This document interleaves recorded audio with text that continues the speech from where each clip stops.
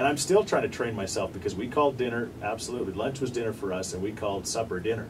And so, or we called dinner supper. Yeah, it's always been supper. Yeah, yeah. The thing you eat there was no lunch. The lunch, in fact, was at midnight. Then they had midnight lunches when you went to their affairs out there.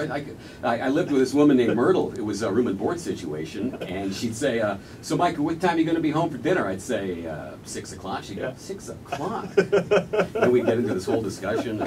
The whole thing was confusing. Then Mike goes to the big city of Regina. We'll talk about that. We'll talk about Shannon, and you talk about following your dreams. Here's a young lady that did it. Again, parents, well, your dad must have been pretty excited to have, because when you have a daughter, typically you're not thinking that someday she's going to win a gold medal in hockey. I mean, I have a daughter, I can speak for that, but dreams do come true, and we're going to talk more about those dreams with these two great guests. It's the Sheetz Show. My name is Chris Sheetz from Kissin' Country 103.9, and again, Shannon Szabodos and Mike Sobel are with us this afternoon.